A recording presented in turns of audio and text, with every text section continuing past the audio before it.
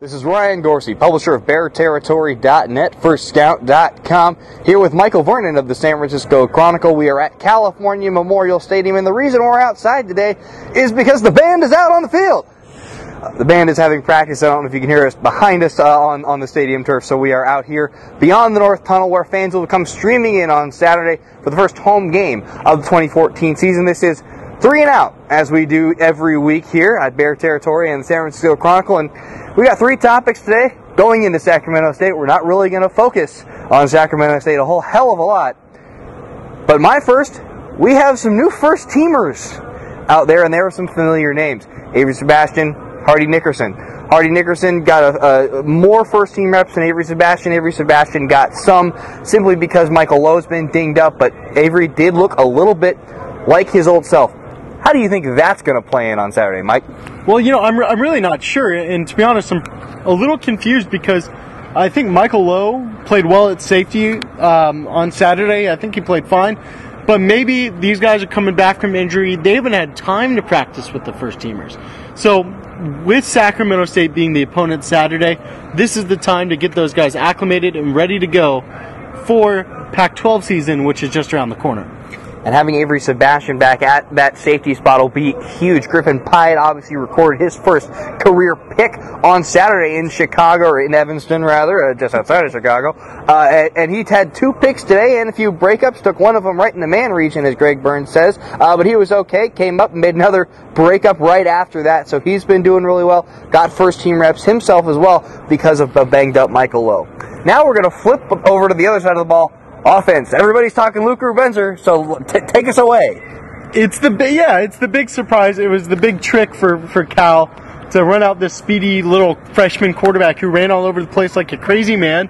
And I think it's clearly another dimension to the offense. And I think it's going to continue that way for the rest of the season. It looks like we've got a 2-quarterback system. We'll see if Rubenzer can. He didn't throw the ball too much, and he didn't really hand it off. When he took a snap, he was running. They get that extra blocker in there because a running back can block. That's the advantage. That's the little trick. But I think we may be seeing him throw the ball a little bit more, hand it off a couple times, because now teams know. So they're going to have to make it look a little bit different when he gets out on the field.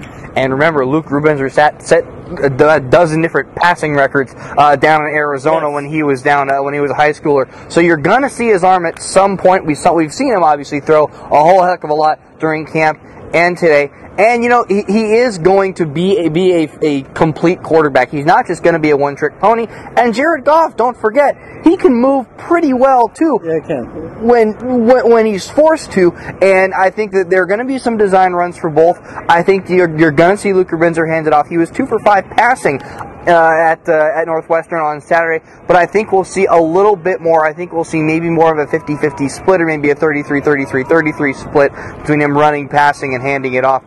Maybe on Saturday, maybe as the season develops, we'll see that, but that's kind of a big thing.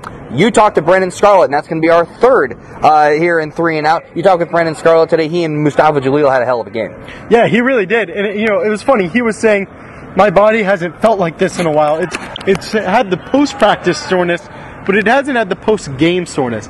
You know, he's been hurt the last 2 years. He was happy with his play. He was really active. Having Scarlett and Jalil back healthy, both of them back and healthy, they're going to be so much better equipped at stopping the run, and that is exactly what we saw against Northwestern. And Mustafa Jalil, he was getting triple-teamed at times, and he really is. He's a steamroller. He's just I mean, they call him Moose because it's short for Mustafa, but also because he's a very large land mammal. He is just, he's a very tough to move dude, and that's what he was on Saturday against Northwestern, and you can bet that's what he'll be this coming Saturday against Sacramento State. And as we move into Pac-12 play, remember there's a bye week after Sacramento State. Another week for everyone to get healthy. Cal, completely healthy. Sonny Dykes said maybe a few dings and bruises and bumps and scrapes. Again, Michael Lowe, very, very light duty today.